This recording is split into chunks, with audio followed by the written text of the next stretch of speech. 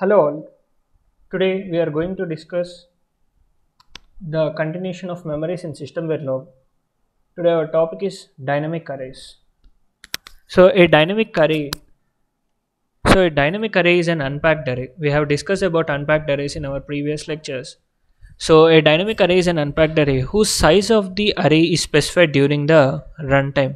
Normally the size of the arrays normal arrays is the size of the array is specified at the compile time, but here the size of the array is declared at the runtime. So here the syntax of dynamic array is as follows: data type followed by array name followed by square brackets. So this is a syntax for dynamic array. The storage of dynamic arrays not exist until it is created during the runtime.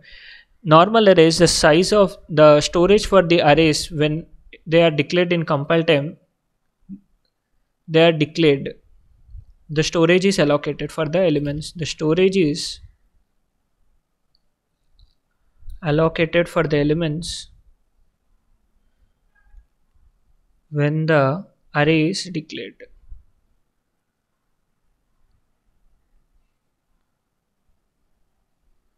This is for normal arrays. In case of dynamic arrays, the storage is not allocated. The storage for the dynamic array is not exist or allocated until it is created during the runtime. So the syntax for creating the dynamic array is we can create the memory or we can allocate the memory for that dynamic array by using the keyword new. So by using this keyword new, we can allocate the memory for the dynamic array. So the syntax for creating the dynamic array, here we have some steps.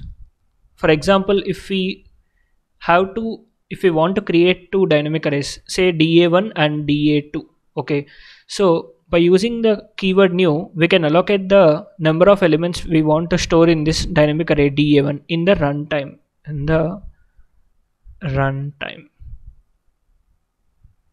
So here in the new we have specified 10. So 10 memory locations will be allocated for this da1. 10 memory locations will be allocated for this dynamic array da1. So here 10 indicates that array can be allocated with 10 elements. If we want to increase the size of the array, for suppose this da1, this is the source array and this is the destination array. This is the source, that is old array,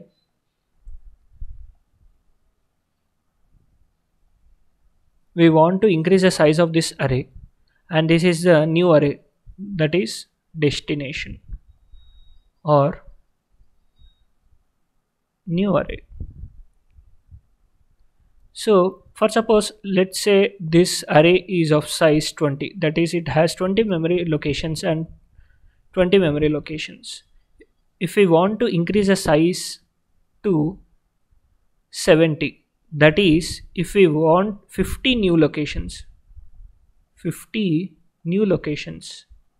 then by this syntax da1 equal to new of 50, this new 50 indicates that 50 memory new locations will be created and the remaining 20 new locations will be retained, they are not deleted. This is the meaning of this. In this method, the first 20 elements of da1 are preserved and 50 new memory locations are allocated by using this method. And coming to second method, da1 equal to new of 50. For example, this da1 has 20 memory locations. For example, if it has 20 memory locations and by using this da1 is equal to new of 50, then this 20 memory locations which are already there will be deleted and a new 50 memory locations will be created.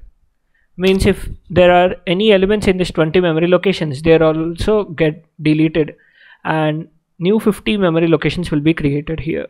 Here the size of the dynamic array da1 is increased to 50 and new memory locations but previously existing 20 locations are deleted. So by using this syntax, existing memory locations are deleted and new memory locations are created, and the elements which are present in existing memory locations are also get deleted. But here in this case the existing elements are preserved and new memory locations are created add on. Next, copying the elements from one array to other array. For example, if we want to copy the elements from DA1 to DA2, this is the syntax. This is the source and this is destination. If we want to copy from DA2 to DA1, then we should follow the syntax DA1 equal to DA2. Then this will be the source and this will be destination. Here elements are copied from DA1 to DA2 and no new memory is created here. Here no extra memory is created, just copying from DA1 to DA2. DA2 is destination and DA1 is source. And copying of elements method 2. Here in this method, DA2 is a destination and DA1 is a source. DA1 is the source. But here we are using new keyword. By using this new keyword and we are specifying that we should have 50 memory locations. So in DA2 there will be extra 50 memory locations created, and also the DA1 elements are copied to DA2. Here the elements are copied from DA1 to DA2 and also 50 new locations are created in DA2. These are the two methods for copying one elements from one array to other. Thank you.